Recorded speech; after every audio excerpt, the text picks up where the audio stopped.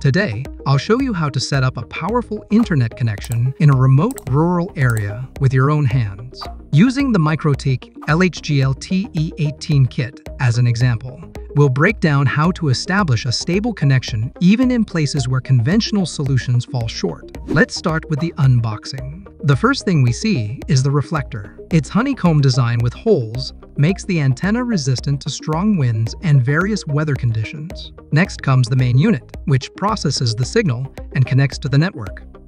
Mounting supports for the main unit, a PO injector, a power adapter for the PO injector, 2 mounting rings, an installation kit, and a user manual.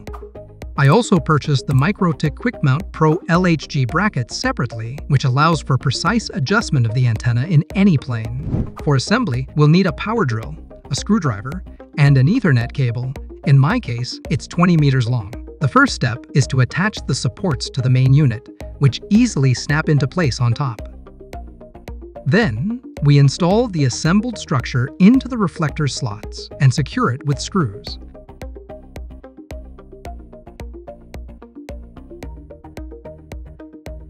Next, we take the QuickMount Pro bracket and attach it to the antenna using an Allen key and 4 screws. I had already inserted a mini SIM card under the protective cover.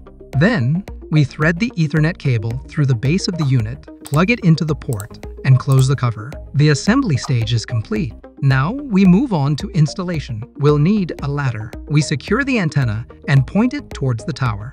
It's important to ensure there's a clear line of sight between the antenna and the tower, with no obstructions like branches or other trees that could affect the connection quality. Thanks to its high-gain dish, the device captures signals from up to 10 kilometers away, ensuring strong performance even in remote areas. Avoid mounting the device on a tree, as movement from wind can cause signal instability. Everything is ready, the device is installed. Now we can proceed with the next steps to set it up. We return indoors, and now we need to connect the cable from the antenna to the PO injector and the injector to the power supply. The antenna gets its power directly through the Ethernet cable, which is very convenient. Next, we connect the PO injector to a laptop, log into MikroTik's Router OS system, and enter the default login and the password provided in the manual. We go to the Quick Set section for fast setup. Here, we see all the connection parameters. The indicators are excellent, confirming that the device is installed in an optimal location with good alignment towards the base station. If your SIM card is PIN protected, you can enter the code in the appropriate field. Once done, the connection status will change to active. After confirming that our MikroTik device is functioning well, we connect the PO injector to the router to provide Wi-Fi throughout the house. In the router settings, we ensure that dynamic IP is enabled. This allows the antenna to automatically assign an IP address. Now, let's conduct a speed test.